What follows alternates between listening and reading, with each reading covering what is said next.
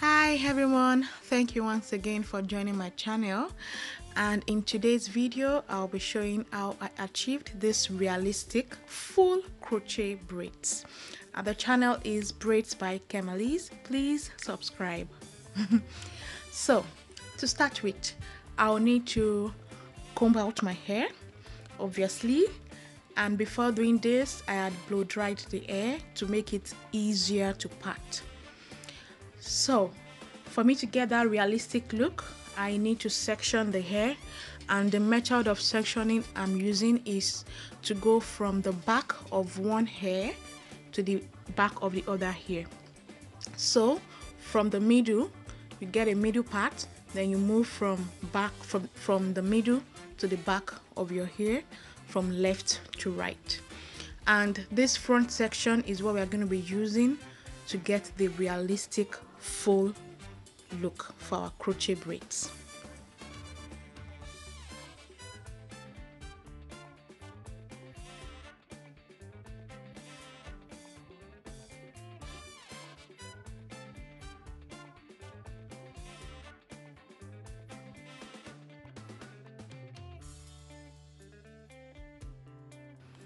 So what I want to do is to part my hair. In front, I would like to have about 10 rows to work with to have this full look. So for you to get clean parts, I would advise using your favorite gel to apply to your parts. For me, I like using the Shine and Jam gel, and so when I apply that, it helps me to get a cleaner part. So for the first row, I would like to divide it into two, so that I'll be able to work in 2 crochet to those strands. So what I'll do now, I will go in with my rubber band and use it to hold the base firmly. And after doing that, I will twist my hair. You could either do the twist or the braids, whatever works for you, but I find the twist easier to manage, plus I'm faster with twist. So once I have done this, I will try to link the first braids to the remaining hair for me to get another twist. So with that, I'll be able to easily secure in my crochet. So once I've done that, what I would then do is to work the rest. I want 10 rows in front, like I said earlier. All I have to do is just repeat the same process.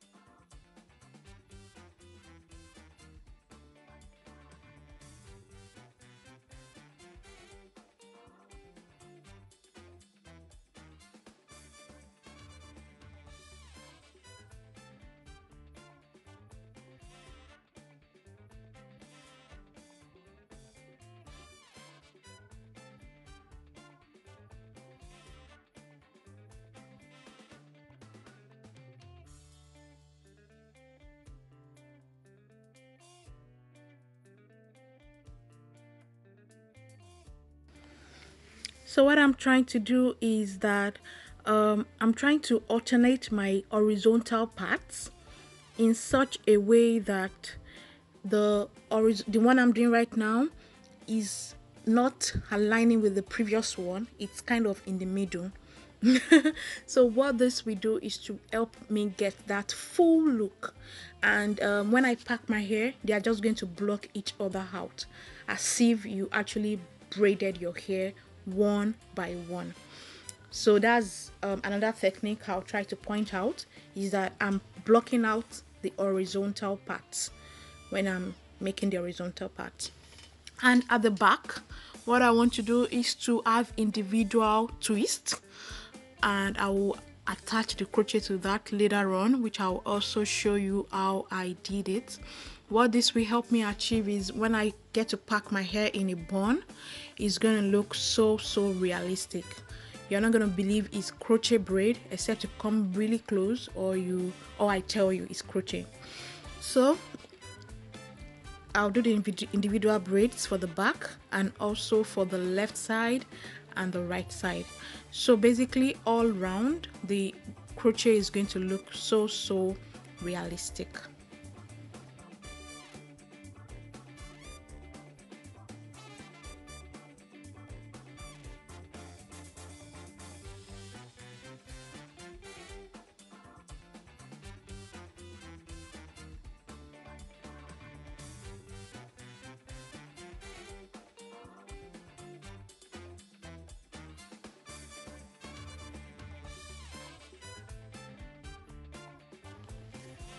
So for the middle, I'm going to do individual cornrows, and I'll try to connect the strands from the front to the cornrow to get a seamless, connection. And then so what I'll do, like I said, is to connect the strands in front. So once again, once you patch your cornrow, you start the cornrow, then you bring in the strand in front. You continue your cornrow. Then when you get to the back, what you're gonna do, because for each row you do, you have a strand of braids, you connect the strand of braid at the back, just as I'm doing right now, and that way everything is connected and flat. This will really help to give you this full looking crochet, and it will help block out the spaces. So for the last cornrow, I'll use my crochet pin to kind of hide it in between the hair, just as I'm doing right now. Just use it to hide it. And I think I left this little strand of hair so that I'll be able to cornrow it also. And yes, this is the beautiful crochet hair we'll be using. I think it's a expression product, I'm not so sure. A friend gifted to me, and she already removed it from the package by the time she would give it to me. But I really love the hair, and I think it will be beautiful for me to use in this tutorial video. So what I'm doing here is connecting the crochet to the base and then working my way through the crochet hair so that I can hide my individual strands. I'll try to explain again in a more detailed way.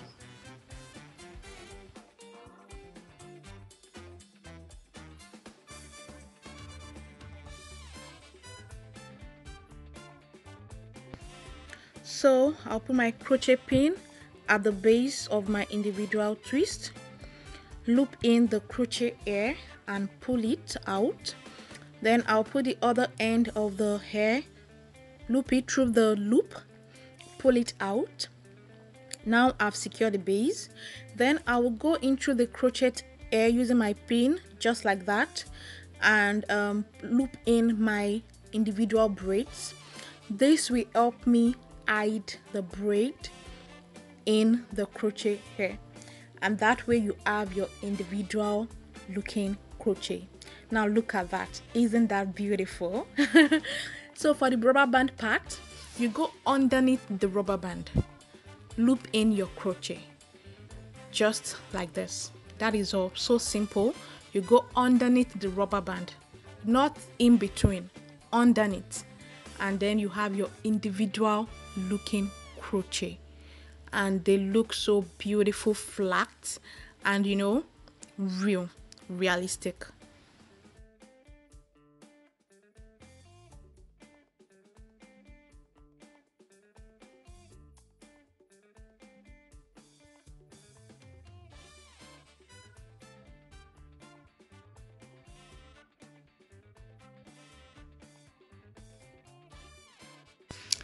So that is the process, and is really simple and easy to achieve. Once you get the bases right, you have nothing to worry about. So for the back, all I have to do is just repeat the same thing. Loop in your crochet on all the cornrows as much as possible, blocking out any space. You can see just from looking at it right now that everywhere is fully blocked.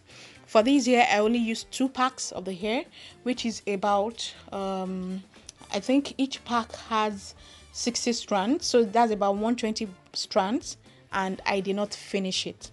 And here is the finished look, looking so beautiful, gorgeous. I'm really happy with the outcome. It took me about 3 hours, and it's the best I've done so far. And so I'll just ask you to please subscribe to my channel, as the next video is going to be much more beautiful. Now tell me, isn't this lovely? Oh no. Yeah, I'm just so excited. So thank you so much for watching, and please subscribe to my channel so that you get notified when I have new videos. Thank you.